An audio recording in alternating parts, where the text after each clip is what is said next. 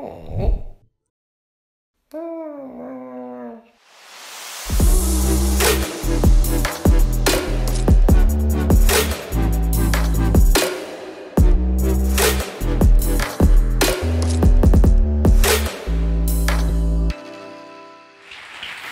everyone, welcome. Thank you for being there. My name is Durand. I'm a French living in Germany.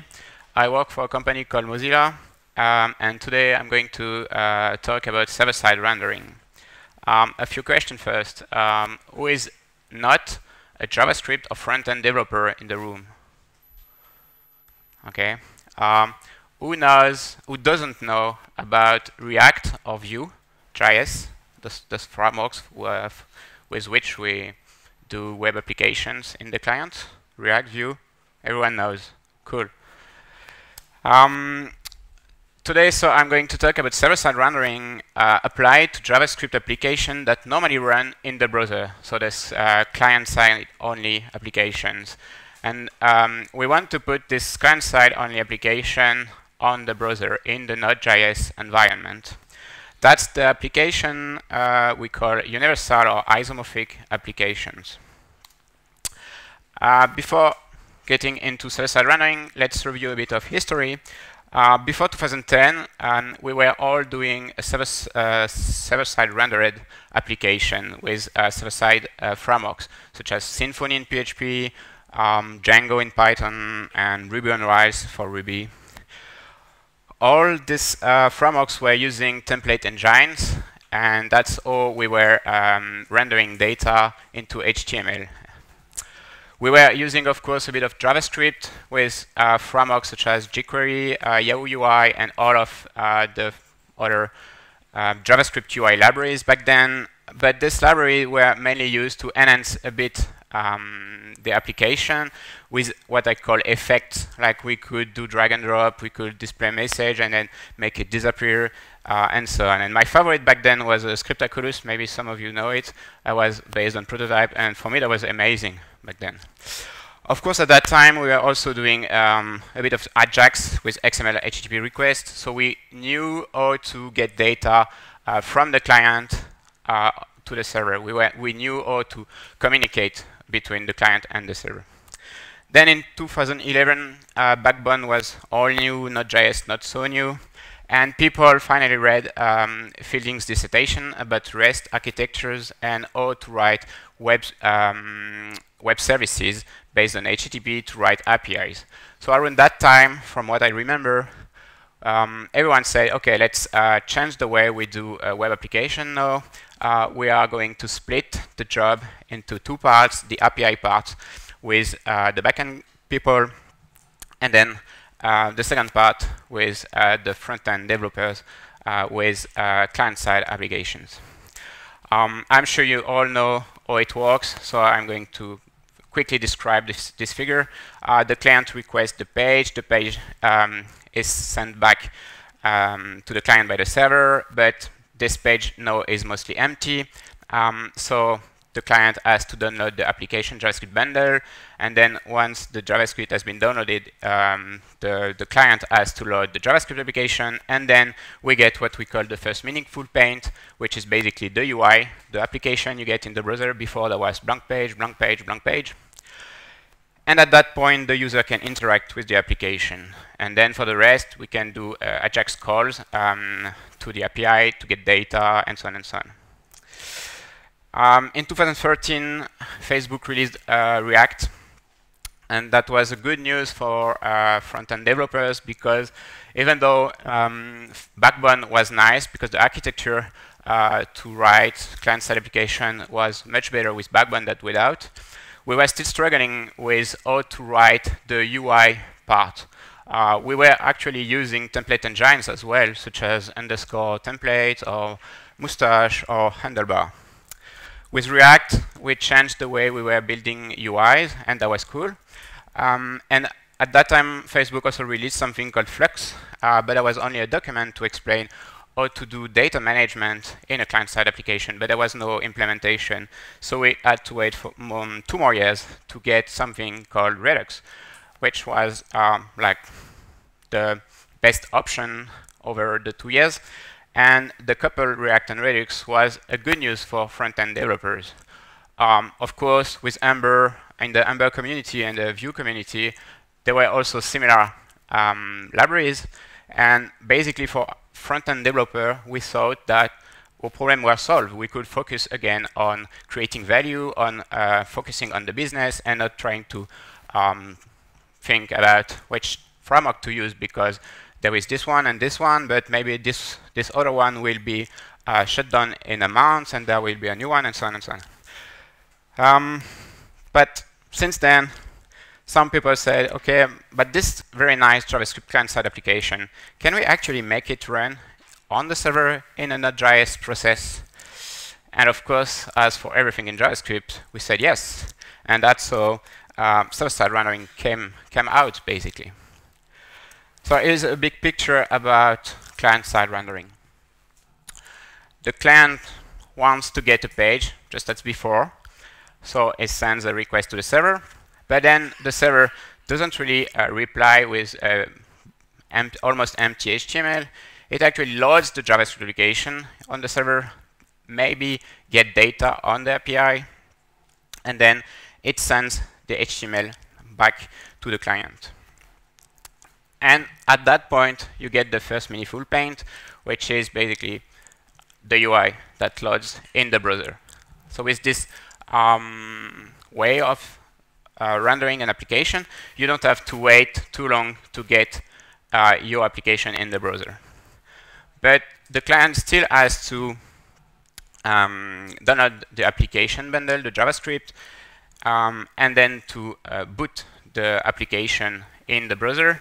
But it's slightly faster because everything has been done by the server before. So the client actually just checked that everything is okay, and then the user can interact with the application. So it's very different than before, because when we get the UI, we cannot really interact with it. Right now, we have to wait until the client-side application has replaced what the server has sent before. And then it behaves just like a normal client-side application.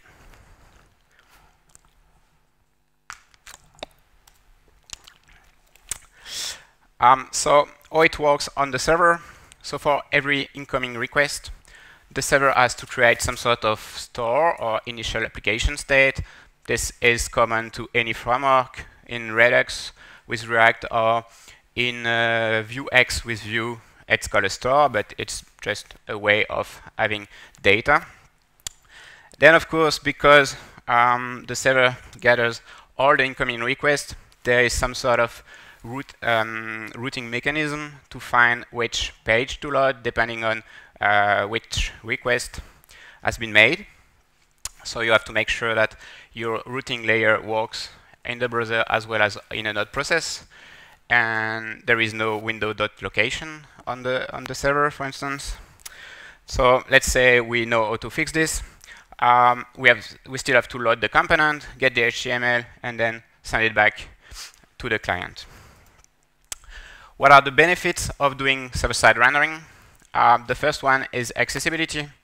It's accessibility in the sense of it's useful for people with a not so good internet connection, or a not so fast and powerful device, such as smartphones with a very low or slow CPU.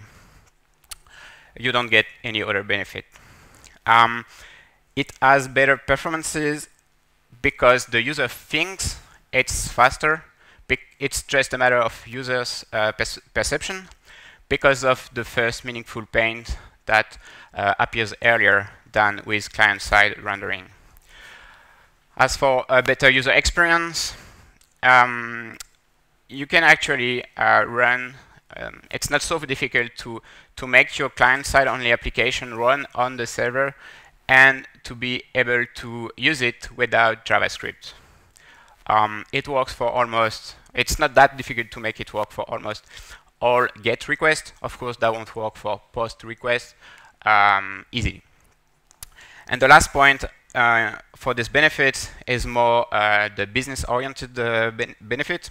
For SEO and social sharing, you want to know if the bots, the crawlers, are able to find the information they are looking for in the HTML sent by your server. It's known that Googlebot is actually quite good at browsing JavaScript application. This is an experiment made in November 2016, but there are limitations. For instance, the Googlebot gives up after 10 seconds. So for some reason, if the Googlebot isn't able to load fully your application in 10 seconds, you basically lose something for your business. And for this experiment, there were a few issues for the React router that wasn't working properly back then, which means depending on the libraries and frameworks you use, maybe the Googlebot won't be that good at finding and crawling your application. And there are other bots than the Googlebot, for instance, the Slack bot or the Facebook bot, and maybe they are not as good as the Googlebot. As for the drawbacks, SSR makes everything very complicated. Building a client-side only application is already tricky because you have to deal with all the browsers and the differences among the APIs and so on. Now you have to think that if you add SSR into the game, it's way more complicated. Also, the time to first byte is usually slower. The time to first byte is the time, more or less the response time of your server. So it takes more time for the first request to get a reply. But Cloudflare says it's not a good metric, so that would be fine. But still, this is still something good to know. And also, depending on the framework you use, for instance, with React, the render to string, so the method that is used to get the UI tree and get back the HTML generated by this UI tree, so basically your application. It holds the event loop, the node loop, so you cannot process another request on this server until you get the HTML. So why is it so complicated, really? So first of all, there are two different environments and only one code base. If you don't want one code base, it's not a universal application anymore. And the two different environments are Node.js and the browser. Then you have everything like cookies, redirects, errors, HTTP statuses, and last but not least, data fetching before rendering. So for the two different environments, Babel helps a lot, Webpack as well, but then you have to, you cannot just say, I'm going to use this library or this nice project on GitHub, because you have to make sure that it's actually an isomorphic library. So you need this particular project to be able to work in a Node context as well as in a browser context. And also, you likely need a polyfile as well. For cookies, redirects, errors, HTTP statuses, I will explain a bit later for the redirects and the errors. You have to find nice tricks for everything like this. And this is not something people used to tell you, actually. And for that, data fetching before rendering, that's cool because I had to change my slides, or at least the idea of my presentation, a month ago, because there used to be two approaches, but now, thanks to the React team, there is only one way of doing things, which is using a static asynchronous method on the page level components to fetch the data, and some sort of promise.all on the server to make sure we wait for this asynchronous method to be resolved. Because of course, no one in the JavaScript community fetch data in a synchronous manner. It's all asynchronous, and it's quite okay in the browser because you have time to wait, and then most frameworks react to some sort of event when the data are there. But on the server, you don't really want your server to wait indefinitely for the data. So you have to know when it starts, which is pretty simple, but also when it should be the end, and this is difficult. The other option back then was double render, which was nice because you didn't have to introduce anything that you wouldn't use in a client-side only application. But a month ago or so, the React team wrote this blog post about an update on async rendering with React and made it clear that this double render approach was more a hack and we shouldn't do this anymore, which is not very nice because the addons.mozilla.org website on which I'm working on uses this double render technique, and I'll cover this later. So now let's review a few examples. I asked the question about React and Vue before because these examples are based on React and Vue. So with React, it's very simple.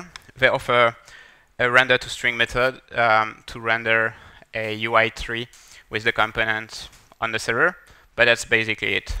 There is no guidelines. There is no explanation of what we should be doing and what we shouldn't be doing. I don't think there is anything related to how they do server-side rendering at Facebook. And that's why, because usually they let the community decide, which is nice, but sometimes annoying, especially when you say, okay, let's do this approach, and then 2 years later, you have to rewrite your code because that was not the correct approach. I'm going to introduce a naive example. If you don't really see the code, that's fine because it's more just a picture than a useful information. For every application, client-side application that you want to run on the server, you need a server code. Usually it's an Express application that handles all the incoming requests. The first thing you have to do when you get a new request, incoming request, is creating some sort of context and or application state. That's the first lines.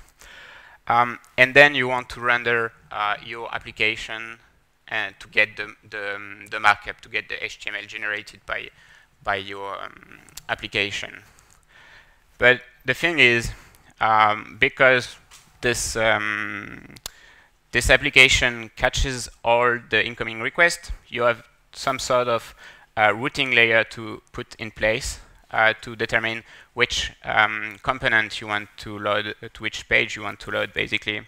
And as I said before, there is no window.location on the server, so you have to make sure your routing library handles the server context as well as the browser context.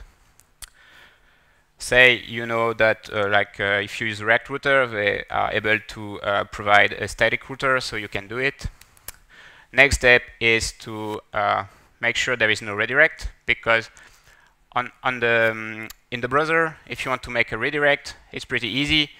Window.location equal the new path, and then that's it. But it doesn't work like that on the server, because on the server, a server redirect is HTTP response with a HTTP header 301 or 302 with the path. So you have to deal with this on the server, and then if you don't have a redirect, you are able to render to return the HTML. So for this, you need to get the state that has been generated on the server and the HTML, and then replace placeholders in the index.html file, usually, to simulate what would happen in the browser. Then once you have this HTML with all the data inside, you send this back to the client, which means you have to modify a bit and introduce placeholder in the index.html file. This works for every project. This is for React and the Create React App application, but that will work exactly the same with Vue. And last but not least, you have to make sure that this state you serialized on the server in the HTML response is used by the client-side application when it loads Otherwise, you have to, or otherwise the client-side application doesn't really know what has been done by the server before and tries to redo everything, which is not good, obviously, because you lose the benefit of pre-rendering on the server. But then again, this was a naive example, and there is no data fetching and no error handling. So if you want to do only this because you don't fetch any data, you can do this. There are also projects to actually create static content from a React application. But if you want to have data fetching and so on, then you need to implement a way of fetching data. That's what Next.js did, which is a React-based framework, but which is SSR ready. And they, of course, introduced a new method on every React component that is called getInitialProps. It's a static method, asynchronous, and you get a lot of information as parameters of this method. So, for instance, if you use Redux, you get the store. You have a Boolean flag to know whether you are on the server or not, and other information coming from the other layers of your application. That's what we call props in a React context. For instance, you get the information from the routing, which is interesting to know which ID you get in the URL in order to fetch the right resource with that ID, and so on and so on. As for Vue.js, it's a bit different because I guess it is officially supported, not because it's enabled by default in Vue, but at least there is this official documentation called ssr.vuejs.org that is very amazing. If you look at this documentation, they explain everything, and the first steps are exactly the same as my naive example, but they go further, explaining how to do data fetching, and that's all we can learn, that it's not easy. But they also think that using async data method was a good thing. And finally, there is Next.js, which is like Next but for Vue. It's actually very inspired by Next. That's what they put on the web page, the home page of the project, and they implement everything that is described in ssr.vuejs.org. And this Next are very good because they solve most of the problems we have when we want to introduce SSR in our application. But of course, it won't resolve other problems we can have when doing when putting a client-side, initially client-side only application on the server. And that's what I'm going to explain now with some lesson learned writing a server-side rendered application. The application I'm going to talk about now is called addons.mozilla.org. It's this one, in case you haven't used it before.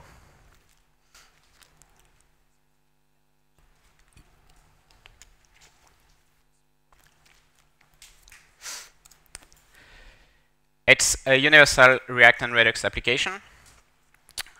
We have internationalization and localization. This morning we saw a talk about directions for Airbnb. We had to deal with this as well. We have, I think, 50 different languages supported, not fully. I would say that we have 10 to 15 fully supported languages. We have very strict content security policies, which is nice for the end user, but not so nice when you're a developer because it makes things a bit more complicated. And of course, as most Mozilla projects, it's all open source, and you can check it out at Mozilla/addons-frontend. You can even contribute if you like, actually. So first lesson learned, double render is a fragile hack. Do not use it. This is something we didn't fully learn yet because we haven't switched to something else. But the idea behind double render was to render the application once.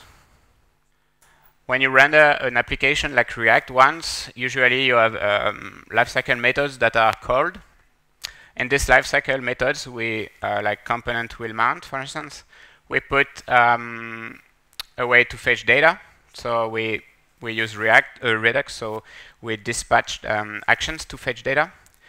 And then once this action have been dispatched, we have a way to end them, to send a signal to end them. And then once these actions have ended, we get the data, and when you get the data, new data in a React Redux application, you trigger a new update, and that's why it's called double render. We run a first time to trigger fetch calls, API calls, and then we get the second render, and that's the second render we use for returning the HTML to the client, which is pretty nice because we only use lifecycle methods part of React. But the problem is, and that's what was described in the React blog post, this lifecycle method we are using, they are deprecated now and they will be removed soon. So we have to move to something else because we won't be able to upgrade to new React version in the near future. Also, the problem with this double render, but I don't think that would be also something we could solve with the asynchronous method, is that we have a lot of what we call secondary data. So when we load a page for an add-on, we have the information for that add-on, but we also have other information such as the other add-ons made by these developers, or the reviews for the first reviews for this add-on, or add-ons related to that add-on. That's what we call secondary data, because we are not able to fetch this data before we get the first add-on information, the first data. Currently, for all the secondary data, we have to render them on the client only, which is a good trade-off, because usually this secondary data are related to secondary content as well, and when the page load, we don't see them. And even if we would see some parts of the UI where we had no data, we have actually loaders everywhere. So we have like the content with placeholders that are loaded, and it's loading, and then we get the information eventually. Second thing we keep learning is to be always careful. In the browser context, when you have an undefined reference, sometimes it's fine. This is a bit odd, but why not? I mean, the web application didn't even notice that there was an undefined reference, and it still works. But if it's not, it probably breaks the application, so you cannot use it anymore. But that's fine in the sense that it doesn't like close all your tabs and kill your browser and put your laptop on fire. Just freeze the application. When you have an undefined reference or some sort of promise, promise errors not caught, you get at best 500 error, which is not nice to have a server error, but often it will terminate your node process. So if you don't have, so this is not cool, really.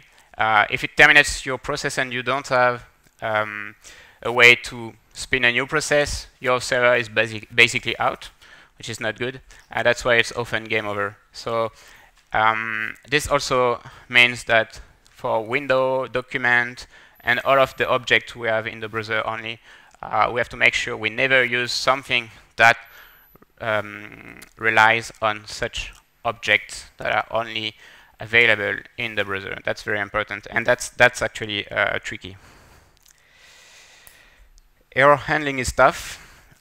It's tough because in the browser it's pretty easy. There is an error, we can display a message. There is an error because the data are not available or something. It's fine, we redirect to the 404 page. But in the browser context, in the server context, if you have such an error like 404, you cannot just say, okay, go to the 404 page. You have to make sure that there is a proper status code, HTTP status code 404. And even if you have your the correct HTTP status code, you don't really want to load the wrong component or no component at all to send an HTML that is either empty or that says internet server error, whereas it was a 404. So this, you have to deal with that as well on both the server and the client, which means you have to write code that must work well in the browser context, but if it's in the server context, it has to work, but differently. And you will also end up writing code for the client that sort of talks to the server. For instance, for the redirect, you have to make sure that there is something in the application context that says to the server, the client-side application got a redirect, do what you want to do, what needs to be done on the server. Debugging made not really easy but complex. It's cool to write web applications for the client in the browser nowadays, because Firefox and Chrome, they have very nice dev tools. They have amazing dev tools for Redux, for React, and so on, for Vue as well. But when you want to test your application on the server, you don't have this anymore. You still have a isomorphic logging layer, of course, but you don't have the dev tools anymore. And for instance, here is an example of logs we have for our application. So I don't think these lines are enough for a single call to the server. I also stripped some timestamps and node process IDs and so on. And that's the thing you have to read if you want to understand what happened to the server, which is not cool. So we don't do this usually. What we have instead is a configuration flag to disable SSR, so that we can write our code in a client-side mode only, which is cool because then we have a better developer experience. But the problem is sometimes we forget to turn this flag off, and we ship a pull request with a bug for the server. Not nice. When you write server-side rendered applications, you get new bugs. I have selected two of them. The first is cannot load an add-on on the client side, but it works on the server, which is quite funny because initially we had a client-side only application. So when things don't work in the browser, that's sort of weird, especially when it works only on the server. Usually it's the other way around. I guess for this issue, there was an encoding issue. We were encoding the API URL, and I think that was encoded twice on the client because we were relying on some sort of isomorphic library, and there was a problem only for the client. And on the server, because node is different, it's slightly different, there was no double encoding, and there was no issue. The second one is server error received when navigating with browser back button from page 2 to page 1 in a specific page. That's the GIF here. So the tester has loaded successfully a collection detail page. A collection of add-ons is just like a list of add-ons you like, for instance. Then the tester goes to page 2. So this is a client-side navigation.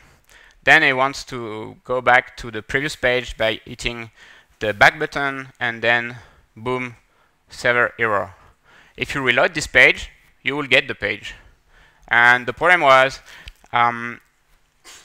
we assume that there was no page parameter in the query string for in the server context, but there was always a page parameter in the client-side context because we use pagination, and when you use pagination, it should have happened only in client-side. But if you hit the back button, then it's also client-side, but it doesn't uses the pagination. And this kind of bugs, it's not all the time, I would say, but it's often that we have to make sure everything works by reloading the page, trying to come up with a situation when we get to this page with a client-side only navigation, then try to reload, then trying back button, then blah, blah, blah, blah, blah, blah. No random allowed. Another fun bug, page is stuck in loading mode when an error is thrown. Loading mode means for us that we render only the loading placeholders, but not the real content. This happens because the way we deal with error, we do that on a component basis, and our middleware that deals with error used a random ID to make sure we had a random state in our Redux store in order to store the error message and all the error information. The problem is we didn't need randomness, we needed uniqueness. But often when we think about uniqueness, then we say, okay, let's use mat.random because randomness is often uniqueness, often. But that was wrong, a wrong assumption. So by switching to a uniqueness way of generating IDs, we were able to fix this bug. Because you cannot have random in your application because when you load on the server the HTML that is sent back to the client also loads the JavaScript and makes sure there is no differences. This morning at the Airbnb conference, Maya also talked about this. It's also a problem for accessibility because for most UI libraries such as Material UI or Bootstrap, they tend to use random IDs to make sure a label is bound to an input. And that's why there is a RFC for React for introducing isomorphic IDs. You must have a fresh, isolated server context, which means when there is an incoming request, there shouldn't be any information retained in memory on the server. You don't want to have an application scope, only request scope. In our case, for this bug, where the active local was leaking between server responses, the problem was that the way we were initializing moment, the library for formatting dates and time, was at the application scope for some reason. And when we were querying the exact same URL with the same local 10 times, we ended up with very different dates. This was actually tricky to find because, as I said, and that was, I think, React 16 actually highlighted this bug, because before React 16, React was silently replacing the JavaScript, the HTML generated on the client side. So even if the HTML sent by the server was wrong, it was so fast for React to boot the application and replaces the HTML in the browser that we almost never noticed this. But one of our testers actually noticed something blinking, and she kept dinging for this issue, and eventually we found the bug and we were able to fix it. That was, I think, a one line fix, but that's not nice. Also, when you do SSI, you need more servers. This was a nice bug we had 24 hours after Firefox Quantum or Firefox 57 was released last November. And one of our ops said, okay, so in order to reduce the number of 500 caused by the issue, we had to bump up the number of instances in the cluster from 8 to 40, which is a good, I mean, it's quite a huge gap. And that's because, as I said before, the render to string method holds the event loop. So after Firefox Quantum was released, everyone switched from Chrome to Firefox, right? Because it was so beautiful to have a very nice browser such as Firefox. But then they said, okay, it's nice to have a faster browser than before, but maybe now we should find our add-ons, right? And that's why they all came to addons.mozilla.org. There was literally millions of users, and that's why we had to get more servers. There are also security consideration when doing SSR, because your client-side application now runs on the server. So you don't really want to leak sensitive data on the server, such as environment variables. You don't want to expose them by accident. And also, when you serialize the state from the server to the client, you have to escape it, otherwise you get excesses. What's nice about React, I think it's probably the same with Vue. You have nice, useful dev warnings when something is different between the client and the server. Don't ignore them because it's usually a bug. And also, we can, that's like the most positive slide, I would say. We can test everything. We can test all cases. Unit test, I mean. So that's very nice because we are able to exactly reproduce like the back button bug. We were able to cover it with a test case and to prove the bug with a test case, and also we were able to say, okay, the fix works because the test case now passes. So what? I think you may not need SSR. If you need it, I would recommend to use a framework that is SSR ready. That won't avoid all the problems I covered before, but at least you will have a good architecture to fetch data, to handle errors, and so on and so on. There are also other IDs related to SSR. One of them is prerender.io. I think it's some sort of proxy that keeps the HTML that has been generated by your client-side only application and is able to feed bot with it. With the new Chrome and Firefox headless mode, maybe that would be a solution to run this browser, or maybe not, to run this browser on the server, and so that you will end up doing only a client-side only application, but you will be able to still render the HTML on the server. And with progressive web application and service workers, you might be able to fix the performance, the accessibility issues related to not so good internet connection and not so powerful devices. Also, thank you for my team for all the stories about what they learned, as well as me on working on addons.mozilla.org, and thank you for your attention.